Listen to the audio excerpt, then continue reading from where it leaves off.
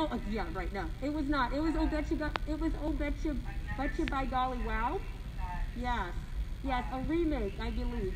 It was a remake, and I was actually doing some work in Disney many decades ago, and Prince called my hotel room, and I didn't know it was Prince. And he had a really deep voice. You would never have thought that, but he had a really deep voice. He called my hotel room and said, you know, hey, this is the artist formerly known as, because this was back in the day when he was a symbol. And I hung up on him because I thought someone was playing a prank on me.